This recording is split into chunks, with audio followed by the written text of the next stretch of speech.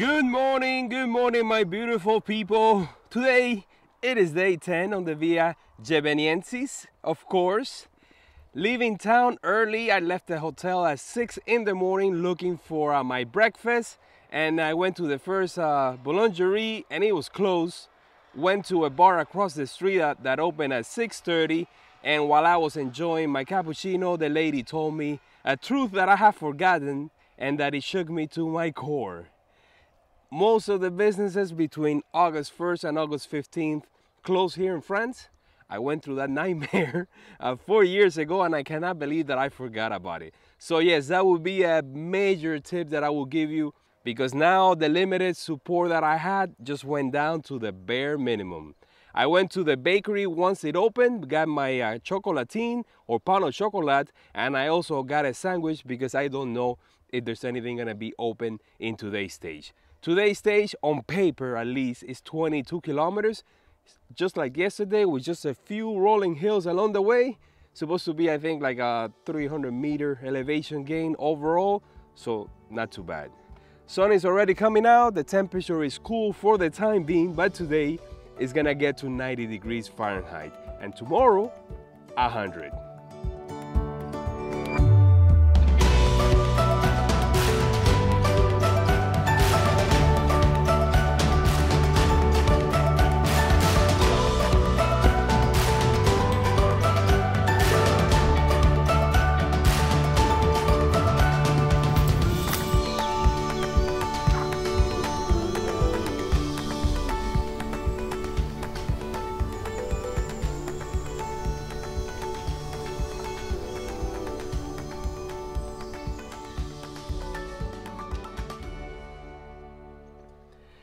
Now, over the last few days, I started to notice an uptick in crosses. I've seen more and more, which is always great. Yesterday, I even saw one with the year I was born in.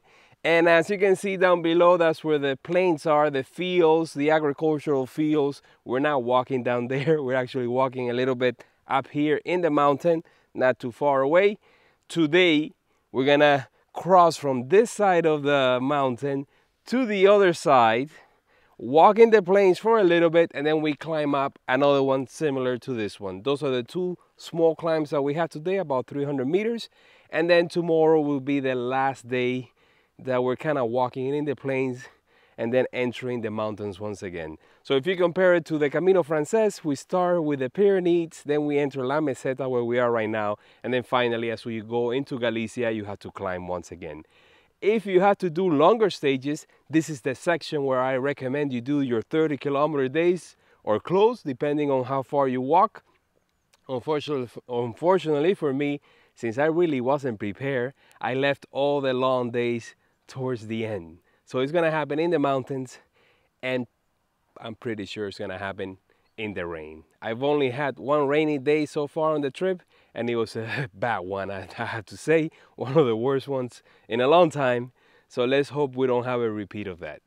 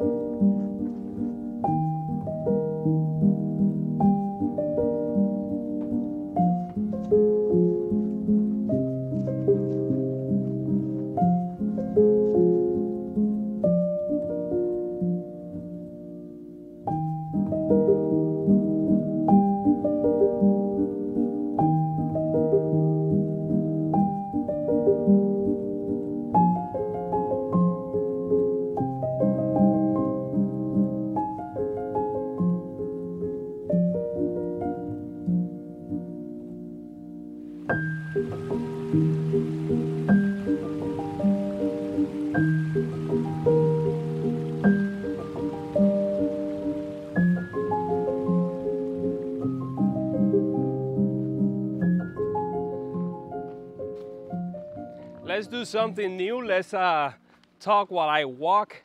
Since I switched over to the Canon camera, away from the stabilizer with the phone, there's no way for me to walk and have a steady shot, except with this camera, with the Insta360 One X2. So the morning has been pretty easy. Once I went over the hill or the mountain, I made it into the flat areas, the flat grounds, the the agricultural fields, made it through a couple of towns. One did have stores that were open, which was a shock to me. And you know, it's much appreciated. Didn't need any supplies because of course I have my sandwich. And then I made the second climb of the day, which was the toughest one. Then again, it was only like a couple of blocks going uphill. It's been very, very windy up here. I don't know why. In the fields, it was all exposed to the elements, exposed to the sun. And then up here, I have a little bit of protection. I've been using my umbrella throughout the day. Strategically, whenever it's very sunny, my legs are just burned to a crisp from walking. Over the last 3 weeks or so, I'm getting sunburn even though I use sunscreen. The umbrella, I haven't used the hat that much on this trip. Almost to town. I think the rest of the way is gonna be through forests like this. I'm already on top of the mountain, and I should be getting there around 12:30. I have already walked, let's see. It's 11 o'clock, by the way. I have already walked 18 kilometers. So it was supposed to be 22 or so. So I probably have about an hour just to get there. Water sources wise, most of them have just been the bathrooms that I found along the way. Usually when you see like one of these small city halls in towns, they have a bathroom there. So go ahead and use them if you need to, and also get the water from the tap. Sometimes if you see like a sports center or like a field, they usually have a water tap somewhere for the people that are there working out. So those are the little things, the little details. Churches, for the most part, they also have water, but if not, most of the time there's a cemetery right next to it, and the cemeteries, of course, that they do have water because it's the same water that they use to water the flowers in there. So yeah, let's make it to town. Let's hope that there's a restaurant there. I already have my sandwich that I brought with me. I've been snacking away throughout the morning. So when I get to town, I need to have lunch and, you know, fall back in the routine that you guys know so well.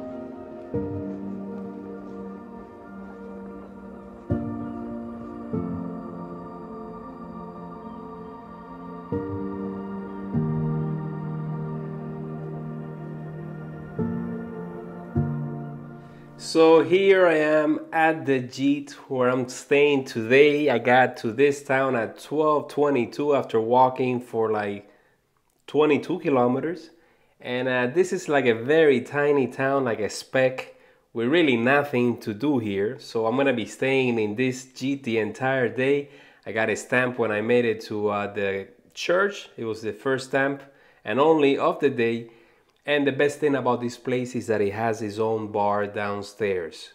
So I had lunch. I had my first big omelet with a salad and a beer and of course a glass of water. And I was there with another pilgrim that I've been seeing on and off, and we finally got to talking. He's from Iran, but he's been living here in France for like the last 20 years, so he speaks a little bit of English, and he was telling me that he's mostly wild camping. He has all his gear, and he likes to walk in the morning, take a break during the midday, usually by a river where he does everything including laundry, and then he walks in the afternoon. So yeah, talking to other pilgrims, and while I'm on the subject, this is really not my room, but my room is back there and it's kind of dark because all the windows are closed.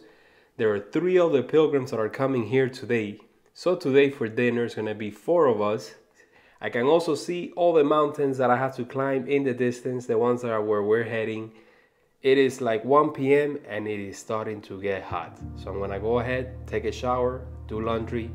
You know the routine.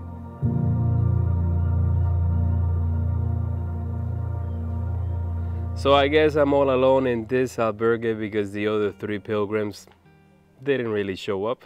But it's okay. I'm here with a group of French that speak just a little bit of English, just enough to be able to communicate.